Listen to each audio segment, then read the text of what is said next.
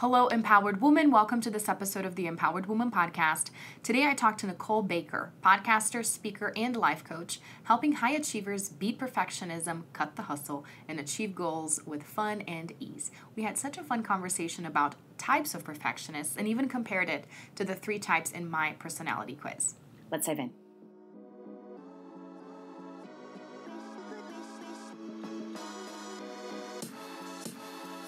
Welcome back to the Empowered Woman Podcast, the #1 show on personal growth, visibility, and profit for women entrepreneurs. If you're wanting to start believing in yourself, giving yourself permission to succeed, and let your voice be heard to make an impact in the world as an entrepreneur, this is the place for you. I am so glad that you're here. My name is Marta Spurk, and I'm your host, triplet mom, woman empowerment coach, and all things motivation extraordinaire. Welcome again, and let's dive into today's episode. Hi, Nicole. Thank you so much for joining me today. Well, hi, Marta. This is a delight to be here today. Thank you. I know. We were like fired up. We just hopped on. We were already talking. I was like, let's just freaking hit record because we don't want to miss out on the amazing conversation that we're about to have. And I didn't even tell you what the structure of the show is, but that's okay. I feel like I'm talking to myself. I like it. We're winging it. This is good. We're winging it as doers, since I just discovered that. That's how we operate. If you were a feeler, you would be annoyed at me for not preparing you. But since I know that that's not you, you'll be not okay. At all. I'm like, I honestly, I don't know if you resonate with this also. If I over prepare for me is a very low bar. I feel like sometimes I almost get out of the present moment. And I'm always thinking about, okay, I know this is coming up or this is coming up. Right. And just being able to dive in with both feet, I'm able to be so much more present, especially in interviews. I don't know if you're ever like that. No, I am. I like just improvising or seeing what comes about. I think that that's more exciting to me than the structure or rigidness. So I'm so excited about this. But before I get to you introducing yourself and talking more about who you are, I always like to start the episodes encouraging people to not only take written notes, take mental notes, but go on and share with us and tag us on social media, because I'll share your info afterwards about their ahas. Because as we start talking, people are going to get insights, right? They're going to be like, oh my gosh, this is a different way of looking at the situation, or this is a resource I need to go and check out, or you said this one sentence that really encouraged and motivated me today based on what I was going through. So I would love to hear that, because as a podcaster, it can be kind of lonely because you're just talking into this microphone. Obviously, when there's guests, it's more fun. For extroverts like me, it's fun to have the interaction, but still, it's nice to know what's resonating. So we can talk more about that, or we can, bring other guests that can expand on the same topic. So I would love for you, ladies and guys listening, to take a screenshot of the episode, tag me on Instagram, Marta Spurk, or tag me on Facebook or whatever platform you use, and share the show. Share the show with other people that you feel may benefit from it. But without further ado, welcome again, Nicole. Tell us who you are and what you do, and we'll dive right in. Oh, I love it. Well, and I want to touch on something real quick because I saw this statistic not too long ago. When you physically write something down, you are 60% more likely to remember it a week later. When you write it down and you revisit your notes a year later, you're 95% more likely to remember. And I don't think it just goes for handwritten notes in a journal, although yes, those are definitely gold. Writing something on social media, posting it like you're saying, and tagging people, just physically putting yourself back into that, really ingraining that language, that aha moment or that lesson that you learned into your body makes you more likely to follow through on it. Because we so often, and I don't know if you're the same way, we'll attend a seminar, we'll listen to a podcast, we'll listen to an audiobook, and we'll hear this golden nugget. We're like, oh my God, that was so good. And then 2 hours later, we're like, oh crap, what was that? I don't remember. We don't ever act on it. And I can't remember who says it, but they say knowledge is not power. Applied knowledge is power. Yes, and it's the same way here. If you physically write it down, either in a text, in a story, or on a piece of paper, you're much more likely to follow through. I'm stepping off my neurolinguistic programming high horse for a second. Hi, I'm Nicole. The question was, who am I? What do I do? I am a coach for perfectionists. I work with primarily two different types of people, that high achiever, that I have to do hamster wheel. You and I were talking about this before we clicked record. This, like, I need to constantly chase achievement after achievement after achievement, thinking the next one will make me happy. The next one will make me happy. And it never does for longer than like 6 minutes. And then we're on to the next one, already feeling behind or feeling like we're not enough. So I work with that primarily kind of person, but I also work with more that procrastinator perfectionist, the person who feels like they need to have every single step figured out in order to press go. And it really keeps them from living into their power, really keeps them from actually going after the things they want. And they always feel like they're kind of on the cusp of their living into their true nature. Excuse me. So those are primarily the two people I work with. But I was really lucky because I grew up in this world. I have two parents who were very immersed in the personal development world of the 80s, 90s, and early 2000s. And so I got to grow up going to seminars and doing the fire walks and climbing the poles and learning this language, really. But while I loved it and while it was so much a part of me, I got to middle school and late elementary school, and I started getting severely bullied, to the point where it almost like it beat that information out of me. And I was just like the shell of a human being.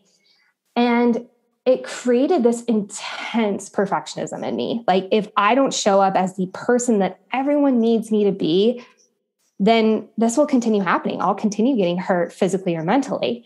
And that stuck with me for so long, until finally I was in a college program and my professor sat me down and was basically like, because of your confidence, you either need to perform a miracle or you're going to have to leave. Like, it was that dire. And I'd worked my little tuchus off to get into the school. And it was my dream to be on Broadway. It was a musical theater program, one of the best in the world. And I finally looked at him and I was like, watch me try, at least watch me try. And so I called up my dad, who's a life coach. And I was like, yo, I got to start implementing this stuff now. Talk about knowledge versus implemented knowledge. And I was like, I've known this stuff forever, but I need to implement this or else my dream is on the line. And God bless him. He coached me relentlessly, like every day. It was amazing, the work he did with me. And not only did I graduate, but it completely transformed my life. It completely transformed how I showed up as a human. And I just knew from that moment, it was like, I am put on this earth to do this for other people too. And so after graduating, I was a performer for a little bit. And then I finally did the huge switcheroo. And I was like, nope, the time is now. The walrus said, like, let's go for it. And here I am several years later, building a business.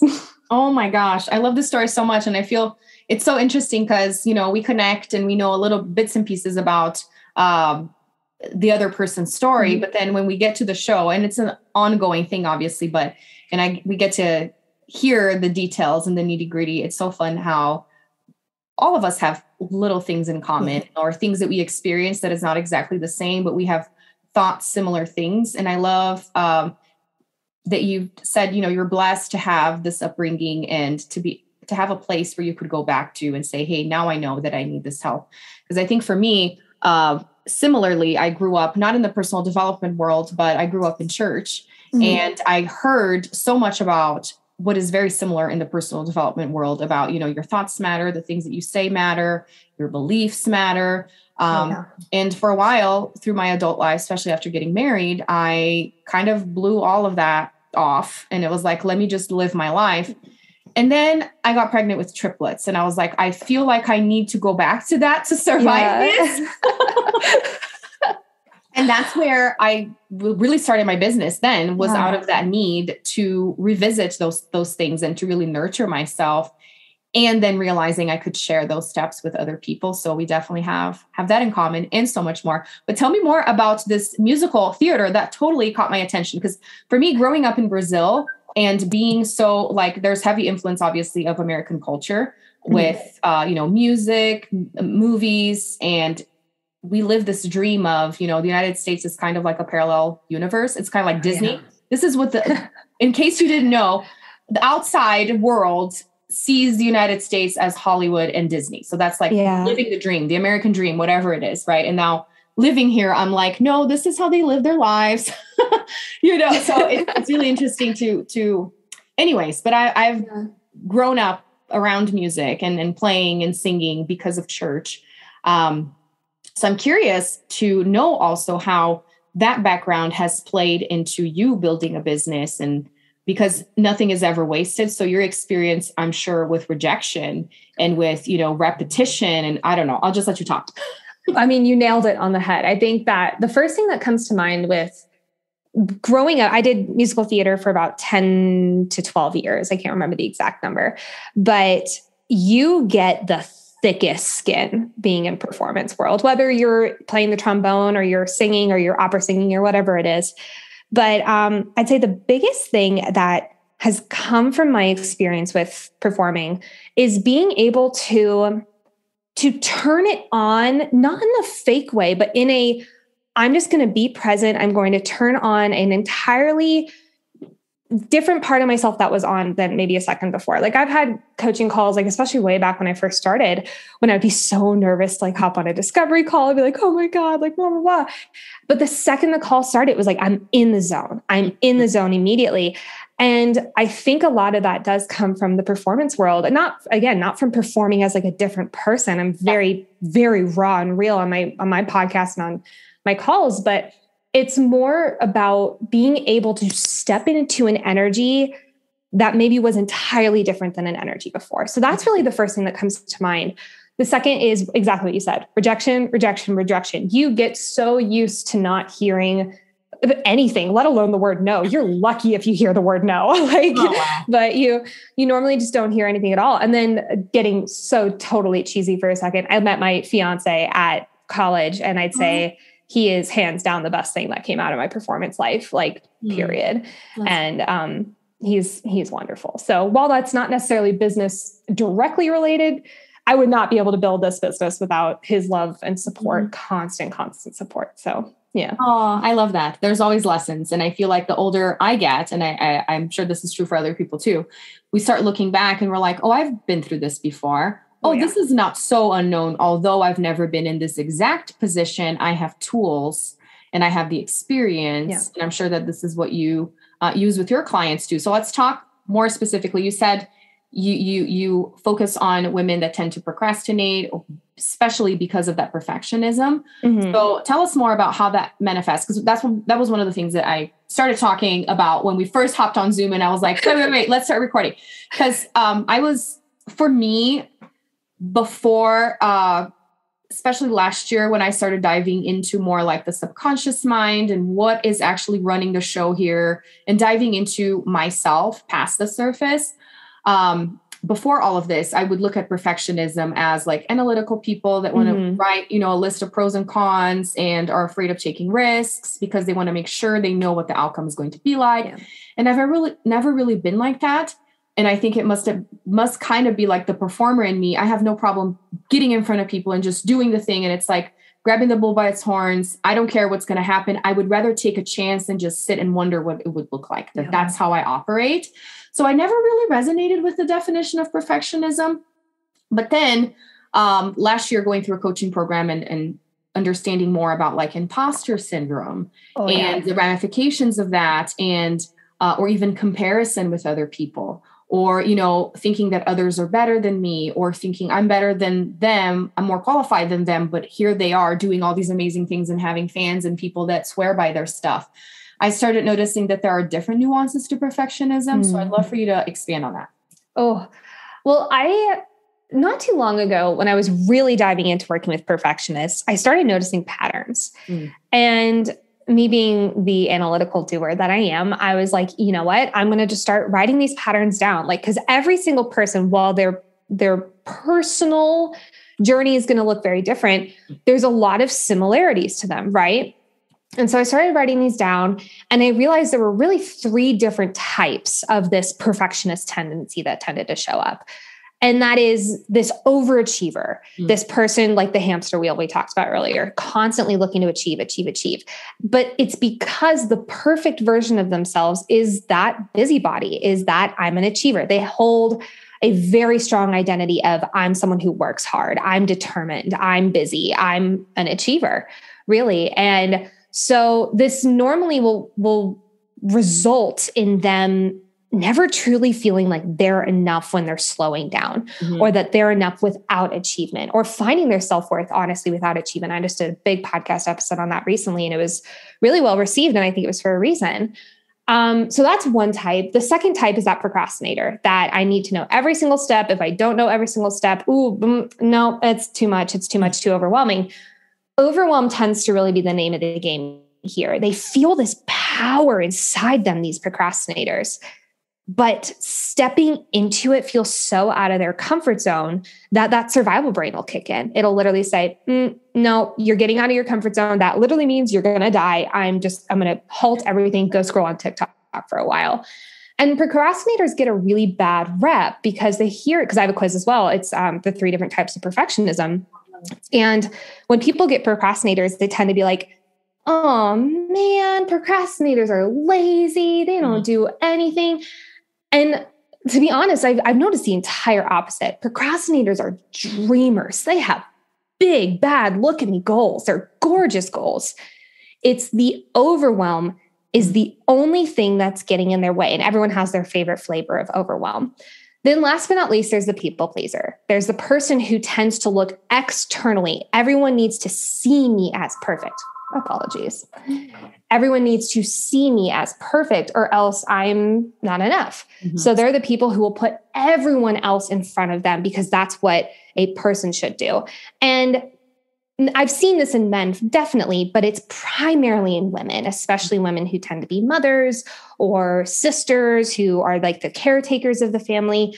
They hold a lot of their identity in being there for everyone else, but it's from a place of this is what a person should look like. That's just a different way of saying this is how a perfect person should look like. So that's really the 3 different types that I recognized.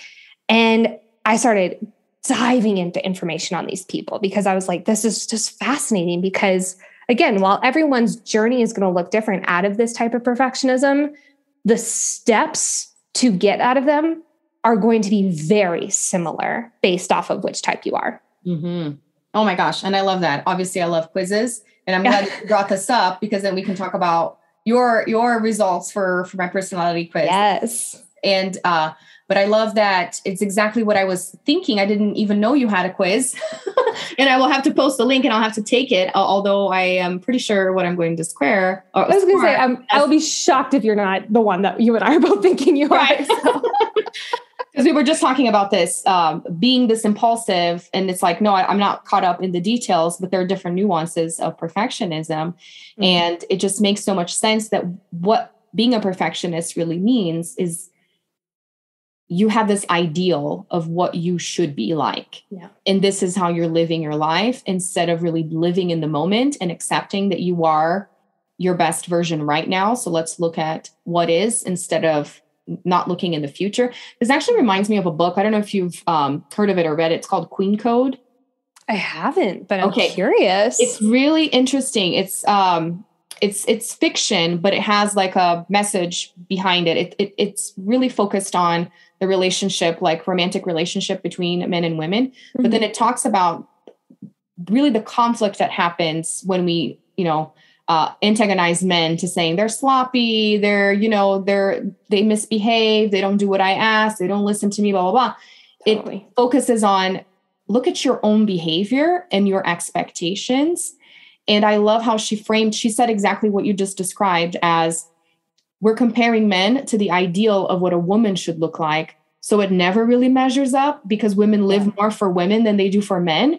That was so eye-opening to me in seeing how you're trying to compare apples to oranges and it's never going to work. An apple is never going to turn into an orange, So, and then when you think about yourself, holding yourself to that standard, which is an impossible standard. And that's why we do that because then we can beat ourselves up over it. So sick. Ding, ding. Yep. It's insane. So I love that. And I would love for you to give me the link for people to take the quiz. And absolutely. As well. Absolutely. I would love for you to take it and let me know what you get because I'm going to be very curious for sure. Yes. And I want to touch on the men is perfectionism thing real quick, because a lot of times we hear perfectionism and we equate it to women.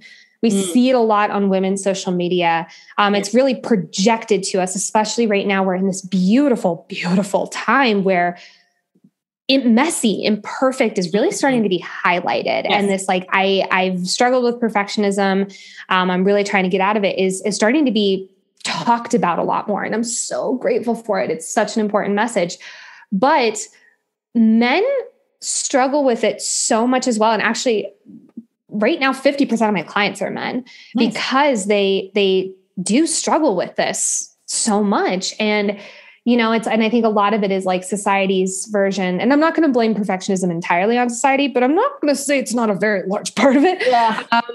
But I think a lot of it is like the perfect man is supposed to look like that. He never cries. He's very masculine. He hits the gym, and it just creates such a toxic relationship, just like it does with women, how we're supposed to be, quote unquote, supposed to be skinny or beautiful or have our whole lives together, be able to be there for everyone. Like there's just so much of the societal pressure that you have to look a certain way. And if you don't match up, then don't flaunt your mistakes, don't flaunt your imperfections there. And I'm just so against that. I have a segment on my show every single week. That's how are you imperfect this week? I want to know your imperfections. I want to know and celebrate the fact that we're not so dang perfect all the time. I think that's so overrated. And luckily we're coming out of this era and I'm just like rubbing my hands together. Like, oh, I'm so excited for the next few years. Like I'm so excited. Oh my gosh. I love that so much. And especially with understanding that the same thing happens with men and how powerful it is to become aware of this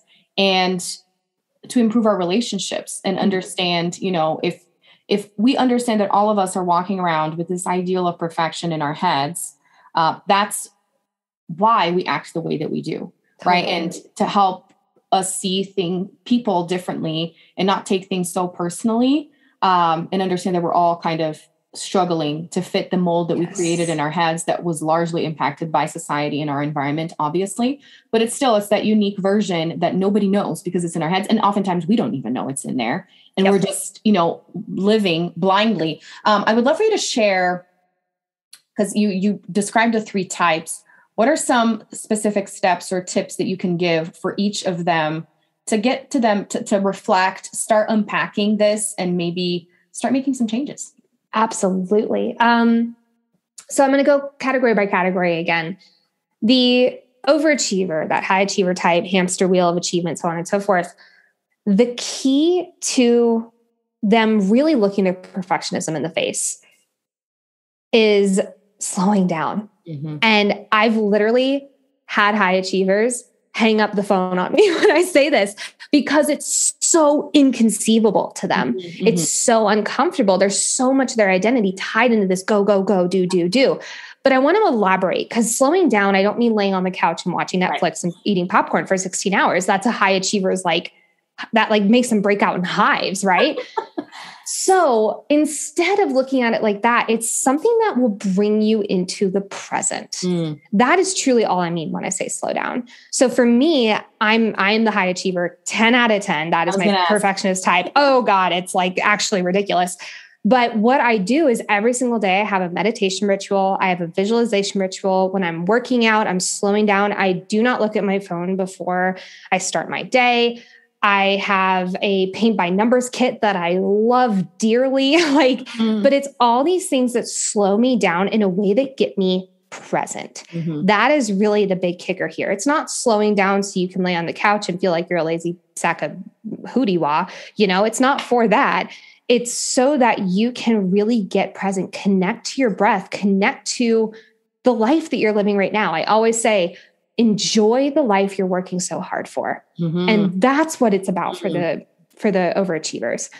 Procrastinators, it's about diminishing that overwhelm. And rather than just saying don't get overwhelmed, because that's just putting a blanket on a freaking house fire. That doesn't do anything, right?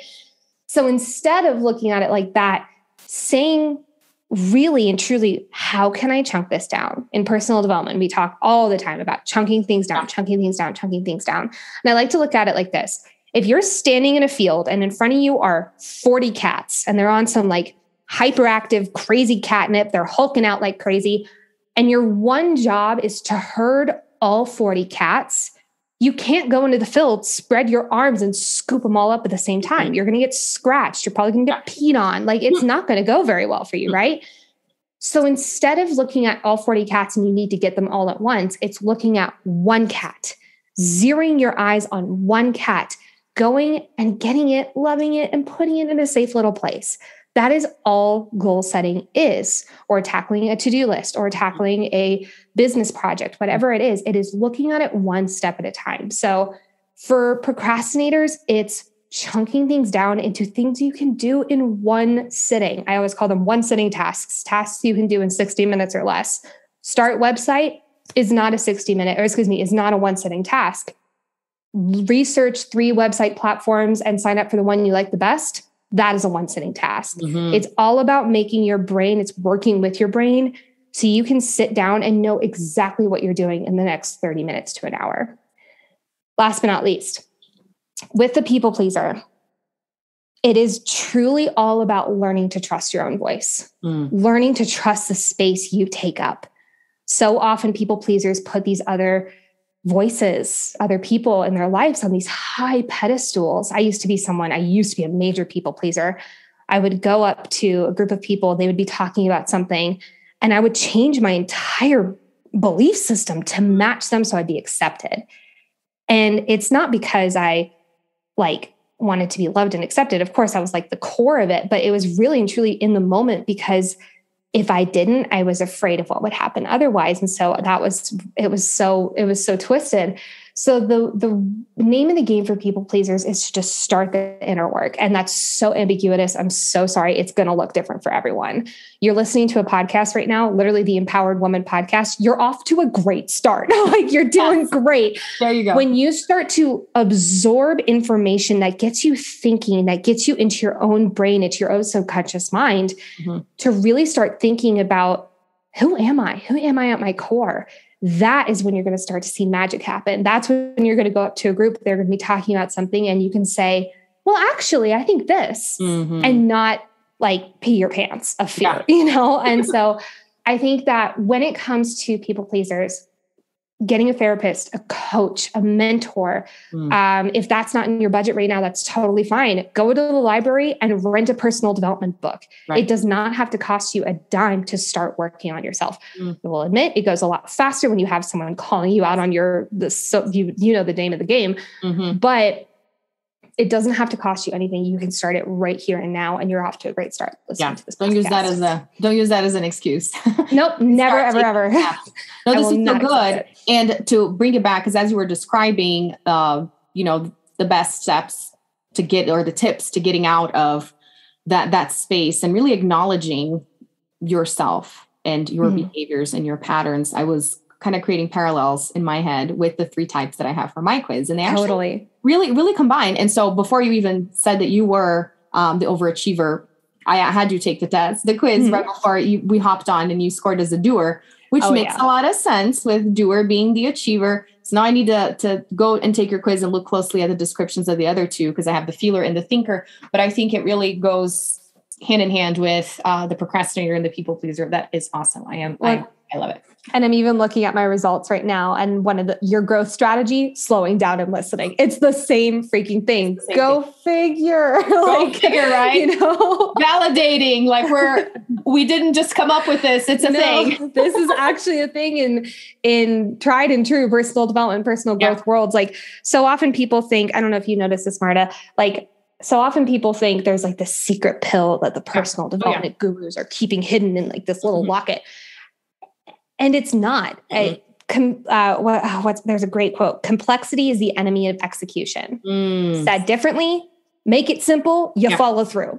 Just plain and simple. And people think that it's so complicated. It's this big the skies part, the angels sing, start moment. It's not. It's 2-degree shifts. It's getting 1% better every single day. And high achievers, calling you out for a second, when we hear 1% better every day, we think, okay, I just got to push harder. I got to go harder.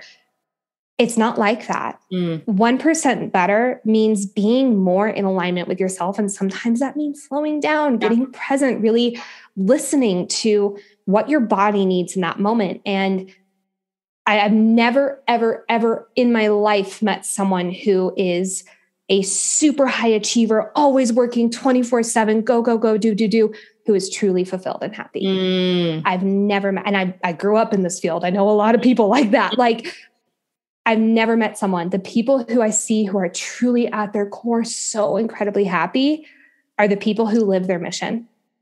That means there's another quote. I'm just a quote Bible today. There's a great quote that says, life is mastering the art of when to speed up and when to slow down. It is just that plain and simple. And we have mastered the speed up in this society. Oh yeah. It's time to master the slow down. That is huge. Hopping off my high horse. Oh my gosh. I'm going to have to go look up and see who said that quote. Cause it's so true. There's a time for both things, but it's about that balance and recognizing for whichever type you are, there is a time, right, to slow down, and there's a time to speed up, and recognizing when that is totally. Really, I love it. Well, before we wrap up and have you tell us how to find you and different ways that you can work with these perfectionists out there to get them improving, loving themselves more first, and then making some changes. Because we jumped right in, I didn't give you the warning, but since you are a doer like me, it shouldn't intimidate you. I have some rapid fire questions that I ask, and it's based on my framework. You're getting serious. Putting my hair up, putting my glasses on. Oh God, here we go. So it's just 5 different phrases, and whatever comes to mind. It could be a word, or if you want to expand on it, feel free. It's just supposed to be spontaneous. Are you ready? Beautiful. Done. Whew. Okay, let's go. All right. So first one is notice yourself. Being quiet. Listen to yourself.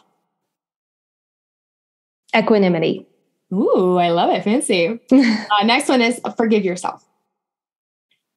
Do you know the exercise Ho'oponopono? Yes. Ho'oponopono is the first thing that comes to mind. For those who don't know, it's this Hawaiian forgiveness exercise. We talk about it a lot in neurolinguistic programming, which is primarily my background. And it's all about seeing this person or this version of yourself and saying to them, I'm sorry, please forgive me, I love you, thank you. Over and over and over and over again. And I even expand on it with my clients sometimes and have them free write or have them talk out loud. I'm sorry for, please forgive me for, thank you for, I love you because, and just going off of that. So that's definitely the first thing that comes to mind. Beautiful. I love it. Next one is empower yourself. Ooh. Frequency, staying in a high frequency. And last but not least, transform yourself. Learning, always learning, every day, 1% better. Oh, that's so good. I love it so much. This is such a fun conversation at a very high speed conversation, like back and forth. I love it. This is like, it gives me life. It's so fun. This is what happens when you put, I was going to say, this is what happens when you put 2 doers in a room. We're like, it is like sparks fly. People are going to have to listen to this in half speed instead of 1.5 or 2, which is what I normally do. I probably would still, and then it's like, well, it's writing down a note. Like, I have no idea what that chicken word just was. Like, yes. Oh my gosh, I love it. Well, tell us how to find you. Tell us beside the quiz, what is other resources? What are other resources that you have, or different ways of working with people? Go right ahead. Totally. So you can find me at Life Coach Baker on all the things. I'm on Instagram primarily, but you can also go to my website. There you'll find the quiz, the 3 different types of perfectionist quiz. You can also go to lifecoachbaker.com/quiz, plain and simple, nice and easy. I also have a podcast. It is called the Life Coach Baker Podcast. I know, shocking. Don't get crazy, guys. And then primarily working with me, I have 2 different offers. I have my one-to-one coaching program. That is for people who are ready to get in the spirits, really go nitty-gritty. On my website, you can book a free discovery call with me. We coach for 30 minutes. It's really all about you figuring out what your next steps are. And yeah, you'll learn about the program, but primarily my mission of those calls is for you to leave every single call with a next action step. So you can find that on my website. It's just at the top, book a free 30-minute discovery call. And then I also have a course called Goal Smasher, which is all about, especially if you're leaning into more that procrastinator type, dear God, start there.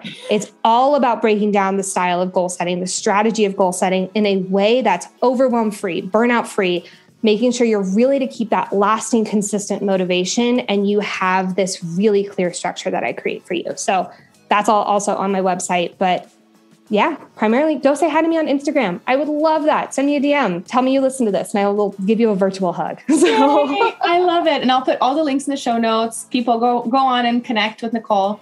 She's amazing. Thank you so much for joining me. This was so fun. Thank you so much for having me. This was awesome. Wasn't this such a fun conversation? Nicole is great. Make sure you check her out. All the links are in the show notes. And I'm so happy to be connecting with amazing women through the podcast. If you've ever wanted to be on the show, remember the fastest way is to leave me a review on iTunes and also get my audiobook and share it on social media. Don't forget to tag me. Until next time, bye.